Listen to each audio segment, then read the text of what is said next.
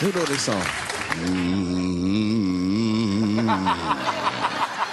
You know, that's just my grandmother used to sing that when she cleaning up. That's a Negro spiritual. Black work song.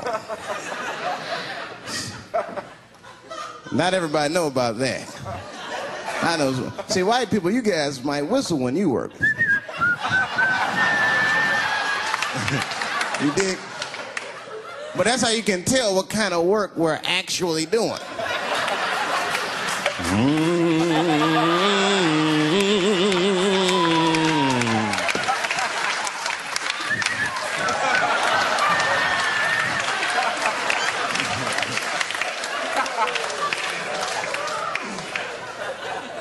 I study that kind of shit.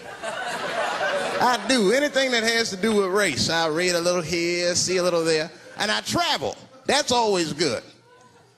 Traveling has made me a racism connoisseur, if you will. You know, it's different from region to region. Anyone ever been down south?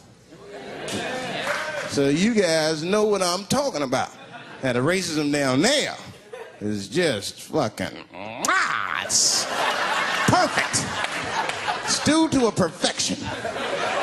It's comfortable, it's out in the open. There are no secrets in Mississippi. Everybody knows the deal. Morning, nigger. Morning, sir.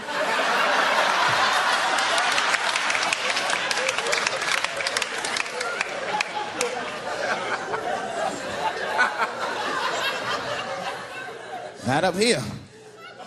You hit the big cities, man, it's different. It's always a secret. Now, we should do like them. We should keep our shit out in the open, then a little. I mean, with limits. You don't want to say whatever comes to your mind. That might be a little much. White dude be walking down the street minding his business, and the brother walk up to him, hello, you white oppressor, you slave master rapist of Africa. Why, hello, my big lip spear chucking friend. Touche, hunky. So, Whitey, what did you do today, huh? Oppress a new land and make the people there Christians against their will?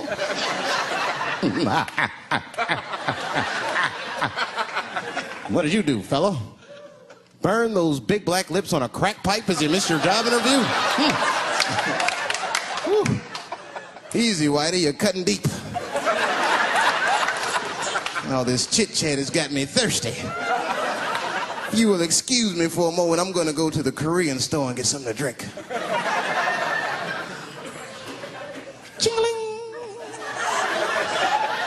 Hello. You slanted-eyed, ruining the economy in our neighborhood by opening stores and taking the money out the community. Chink. Wow. Good afternoon, you browse around but never buy anything. Suspicious looking nigga.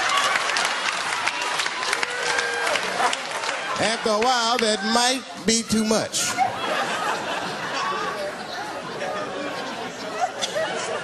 But you can't help it. If you're an American, you're a racist. We brought up from the beginning to think in generalizations. We never look at the individual. We rarely look at the individual. I'm a racist. I know I'm a racist. You know how I know? The other day, I caught myself being racist against myself. There's so much shit going on, I got mixed up. Forgot whose team I was on and shit.